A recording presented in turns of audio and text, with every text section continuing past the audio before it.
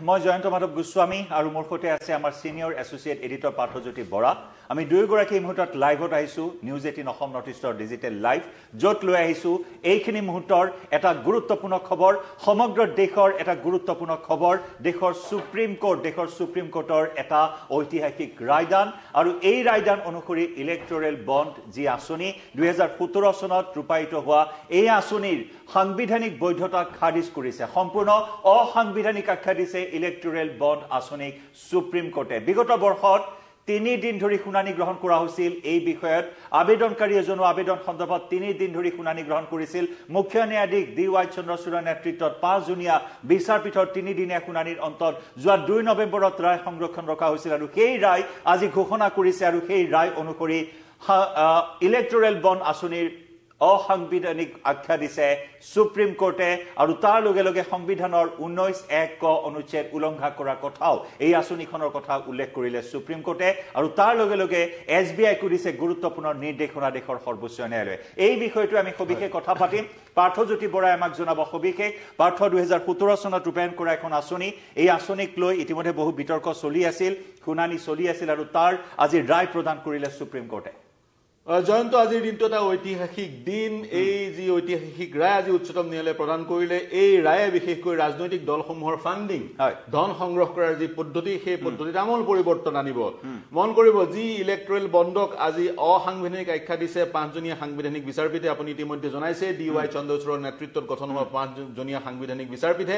electoral বণ্ডৰ যোগেদি ৰাজনৈতিক দলসমূহে ধন সংগ্ৰহ কৰাৰ প্ৰক্ৰিয়া অসাংবিধানিক ইয়াৰ মাজতে এটা তথ্য দি দিও বিগত ফাইনেন্সিয়েল বিগত বিত্তীয় বৰ্ষত অৰ্থাৎ 2022-2023 বিত্তীয় বৰ্ষত ভাৰতীয় জনতা পাৰ্টি শাসক দল ভাৰতীয় জনতা পাৰ্টি 1300 কোটি টকা ইলেক্টৰেল বণ্ডৰ যোগেদি 1300 কোটি টকা সংগ্ৰহ কৰিছিল গতিকে যদি হে ইলেক্টৰেল বণ্ড অসাংবিধানিক অনাগত সময়ত তেওঁলোকে ইলেক্টৰেল বণ্ডৰ যোগেদি ধন সংগ্ৰহ কৰিব নোৱাৰিব যিখিনি ধন সংগ্ৰহ কৰিলে সেই ধনখিনি তেওঁলোকে ঘূৰাই দিব লাগিব নাই এই সন্দৰ্ভত এতিয়ালৈকে স্পষ্ট হোৱা নাই অনাগত সময়ত কিছু সময়ৰ পিছত যেতিয়া আমাৰ হাতত নিৰ্দেশৰ প্ৰতিলিপি আহিব উচ্চতম ন্যায়ালয়ৰ ৰায় প্ৰতিলিপি আহিব আমি সেইখিনি কথা বিশ্লেষণ কৰিব পাৰিম এতিয়া জয়ন্ত ইলেক্টৰেল বণ্ড কি কেতিয়া এই ইলেক্টৰেল বণ্ডৰ যি প্ৰক্ৰিয়া বা ব্যৱস্থা আৰম্ভ হৈছিল আপুনি ক'লে 2017 চনত নিশ্চয় 2017 চনত অৰুণ জেটলিয়ে তেতিয়াৰ বিত্তমন্ত্ৰী যি বাজেট দাখিল কৰিছিল সেই বাজেটত ইলেক্টৰেল বণ্ডৰ কথা কৈছিল ইলেক্টৰেল বণ্ড যে দেশত আৰম্ভ হ'ব সেই কথা ঘোষণা কৰিছিল আৰু ইলেক্টৰেল বণ্ড আৰম্ভ কৰিবৰ কাৰণে একাধিক প্ৰায় 5ৰ পৰা 6খন আইনত সংশোধনী আনিবলগীয়া হৈছিল ৰিপ্ৰেজেন্টেশন of people's act finance act information ক্ষমা কৰিব ইনকাম টেক্স এক্ট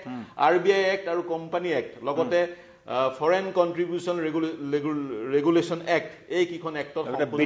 বিটুৱাইন 2017 ৰ সংশোধনীৰ ব্যৱস্থা কৰা হৈছিল 18ত সেই সংশোধনী আহিছিল হয় ফাইনেন্স এক্ট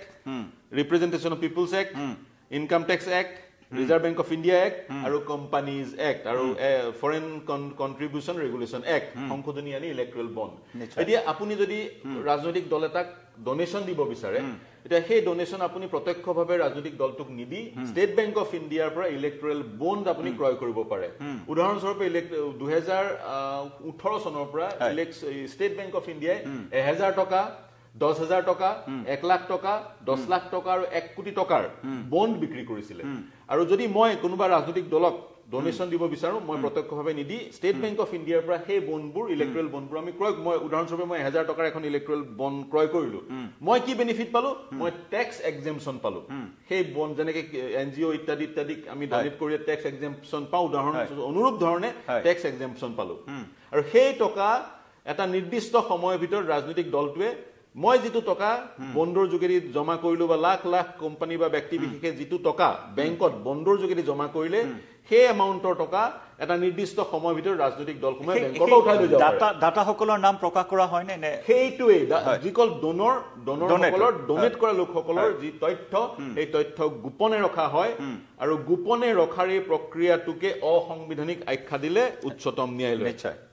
অত্যন্ত গুৰুত্বপূৰ্ণ কথা পাঠই আমাক জনাইছে সেই ডোনৰ সকলৰ ডাটা সকলৰ পৰিচয় লুকুৱাই ৰখা হয় গোপনে ৰখা হয় আৰু তাৰ লগে লগে যদি পাঠ চোৱা হয় ৰাজনৈতিক পুঁজিৰ স্বচ্ছতাক প্ৰভাৱিত কৰা এটা বিষয় হিচাপে পৰিগণিত হৈছিল এই বিষয়টো নহয় হয় স্বাভাৱিকতে এতিয়া উচ্চতম ন্যায়ালয়ৰ আজি যি 5জনীয়া সাংবিধানিক বিচাৰপীঠ দেশৰ মুখ্য ন্যায়াধীশ DY চন্দ্ৰচূড়ৰ নেতৃত্বত গঠন হৈছিল কেতবোৰ বহুকেইটা নিৰ্দেশ দিছে ভাৰ্বেল নিৰ্দেশ বহুকেইটা দিছে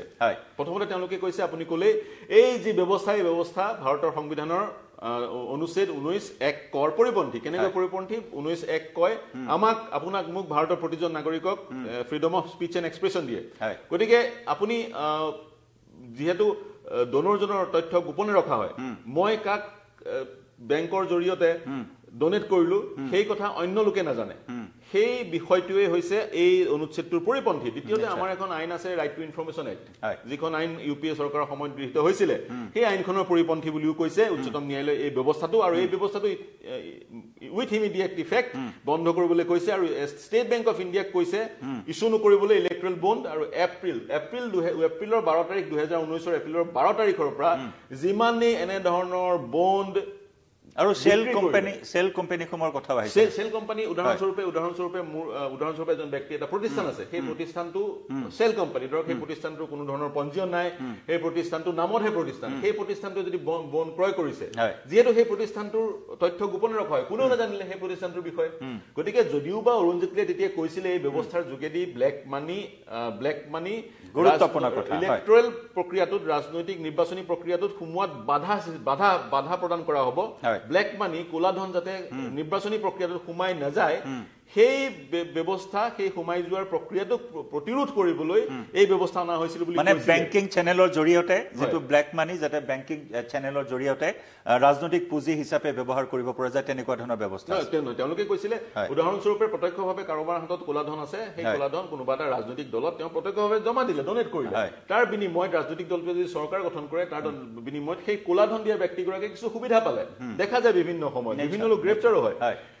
সেই ব্যৱস্থা বন্ধ কৰিবলৈ এই ইলেক্ট্ৰেল বণ্ডৰ ব্যৱস্থাটো অনা হৈছিল কিন্তু দেখা পোৱা গ'ল ইলেক্ট্ৰেল বণ্ডৰ যোগেদি কিছু অসাধু চক্ৰই অনায়সে নিজৰ ব্লেক মানি হোৱাইট কৰিব পাৰিলে নিজৰ লাভালাভ উঠাই আছে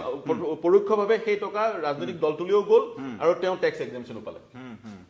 অত্যন্ত গুৰুত্বপূৰ্ণ কথা পাৰ্থ আপুনি আমাক জনাইছে যে আপুনি আৰম্ভণিতে জনালে যে এই প্ৰক্ৰিয়াৰ জৰিয়তে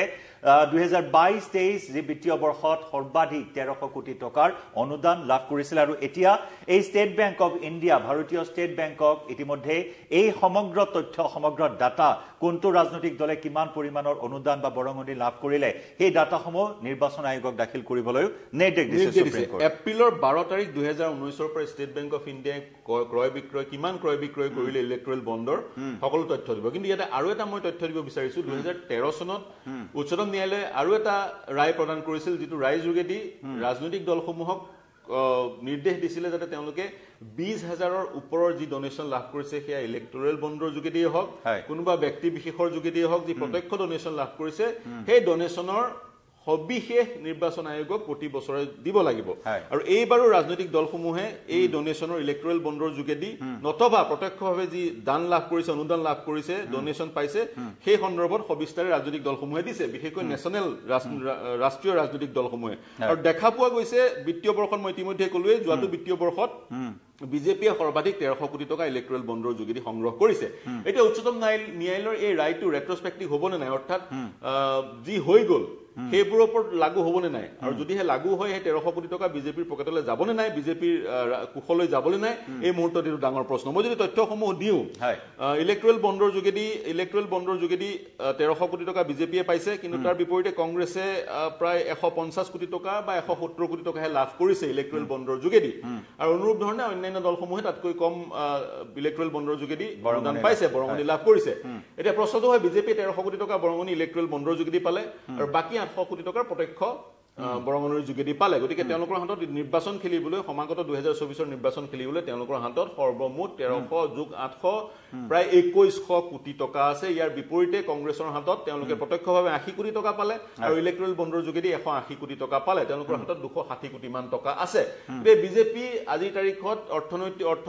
অৰ্থৰ দিশৰ পৰা সৰ্বশক্তিমান হিচাপে আত্মপ্ৰকাশ কৰিছে কিন্তু এই যি ৰায় আজিৰ ৰায়ে ৰাজনৈতিক দলসমূহক কিমান প্ৰভাৱিত কৰিব সেয়া সময়তহে গম পোৱা যাব নিশ্চয় লগতে এটা প্ৰশ্ন কৰা হৈছিল যে এই দলসমূহৰ বাবে ৰিটাৰ্ণ বৈধতা প্ৰদান কৰা হৈছিল নেকি এনেকুৱা ধৰণৰ এটা প্ৰশ্ন কৰা হৈছিল বিচাৰপীঠৰ জৰিয়তে আৰু লগতে ৭.৫ যিসমূহ কোম্পানী আছে নিজৰ নিকা লাভৰ সৰ্বাধিক ৭.৫%হে ৰাজনৈতিক দলসমূহক দান কৰিব পাৰিব বুলি চৰ্ত আঁতৰোৱাৰ সন্দৰ্ভতো বিচাৰপীঠে প্ৰশ্ন উত্থাপন কৰিছে হয় তেনেবোৰ প্ৰশ্ন উত্থাপন হৈছিল মই পুনৰ কৈছো যেতিয়ালৈকে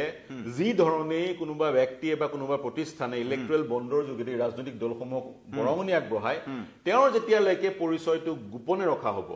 যেতিয়ালৈকে পৰিচয়টো গোপনে ৰখা হ'ব সেই ধৰণৰ যি কিমান ডোনেট কৰিব পাৰিব প্ৰফিটৰ কিমান অংশ ডোনেট কৰিব পাৰিব সেই প্ৰশ্নবোৰ অপ্ৰাসংগিক হৈ পৰে উদাহৰণস্বৰূপে এটা বিশেষ যদি ৰাজনৈতিক দলে বিশেষ কিছু ব্যক্তিক ধনবান ব্যক্তিক ধনাঢ্য ব্যক্তিক যদি কয় আপোনালোকে যিমান পাৰে ইলেক্ট্ৰেল বণ্ড বিজেপিৰ ইলেক্ট্ৰেল বণ্ড ক্ৰয় কৰক আৰু তাত সেই ৰাজনৈতিক দলটো বিজেপিয়ে হওক বা কংগ্ৰেছেই হওক সেই ৰাজনৈতিক দলটোৱে কোন সেই ব্যক্তি বা প্ৰতিষ্ঠানৰ পৰা সেই বৰঙণি লাভ কৰিলে সেই কথা ৰাইজক তেওঁলোকে জনাব নালাগে নিশ্চয় গতিকে সেই টকা তেওঁলোকে সংগ্ৰহ কৰিলে আৰু ৰাইজেও গম নাপালে ক'ৰ পৰা সেই ধন সংগ্ৰহ হৈছে গতিকে এই গোটেই বিষয়টো সংবিধানৰ পৰিপন্থী সংবিধানৰ অনুচ্ছেদ 19(1)ৰ পৰিপন্থী ৰাইট টু ইনফৰমেশ্যন এক্টৰ পৰিপন্থী বুলি আজি উচ্চতম ন্যায়ালয়ে স্পষ্ট কৰি দিলে আৰু ইলেক্ট্ৰেল বণ্ডৰ সম্পূৰ্ণ ব্যৱস্থাটোক বাতিল কৰিলে খাৰিজ কৰিলে এতিয়াৰ পৰা ইলেক্ট্ৰেল বণ্ডৰ যোগেদি ৰাজনৈতিক দলসমূহে ধন সংগ্ৰহ কৰিব নোৱাৰিব কিন্তু মই এই মুহূৰ্তত এটা প্ৰশ্ন উত্থাপন কৰিব বিচাৰিছো অনাগত সময়ত ইয়াৰ বিশ্লেষণ আগবঢ়াম অলৰেডি 2019 চনৰ পৰা বা তাৰ পিছৰ পৰা ইলেক্ট্ৰেল বণ্ডৰ যোগেদি প্ৰতিটো বিত্তীয় বৰ্ষত ৰাজনৈতিক দলসমূহে যিমান ধন বৰঙণি হিচাপে পালে সেই ধনসমূহ তেওঁলোকে ঘূৰাই দিব লাগিবনে নে কি কৰিব সেই বিষয়টো প্ৰতিলিপি যেতিয়া আহিব আমাৰ ৰায়দানৰ আমি পৰৱৰ্তী সময়ত ২৬ তাৰিখ এই বিষয়ে জনাম যিমান পৰিমাণৰ ধন বৰঙণি সংগ্ৰহ কৰিলে তেওঁলোকে যিমান পৰিমাণৰ এই বৰঙণি লাভ কৰিলে আমি ইতিমধ্যে জনাইছো বিজেপি কংগ্ৰেছকে ধৰি অন্যান্য দলসমূহেও কিছু পৰিমাণৰ বৰঙণি সংগ্ৰহ কৰিছিল গতিকে এই যি বৰঙণি এয়া উভতাই দিব লাগিব নেকি সেয়া পৰৱৰ্তী সময়ত স্পষ্ট হ'ব প্ৰতিলিপি আমাৰ হাতত আহিলে পুনৰ ২৬ তাৰিখে আপোনালোকক জনাম কিন্তু এইখিনি মুহূৰ্তৰ ডাঙৰ খবৰ যে দেশৰ সুপ্ৰিম কোৰ্টৰ এটা ঐতিহাসিক ৰায় হিচাপে বিবেচিত হৈছে ইলেক্টৰেল বণ্ড আঁচনি অসাংবিধানিক আখ্যা দিলে দেশৰ সৰ্বোচ্চ ন্যায়ালয়ে ধন্যবাদ পাৰ্থ ২৬ তাৰিখে আপুনি জনালে আমাক আমাৰ দৰ্শকসকলক জনালে এইখিনি তথ্য আপুনি কিভাৱে এই বিষয়টোত আগবঢ়াব পাৰে আপোনাৰো মতামত ধন্যবাদ জনাইছো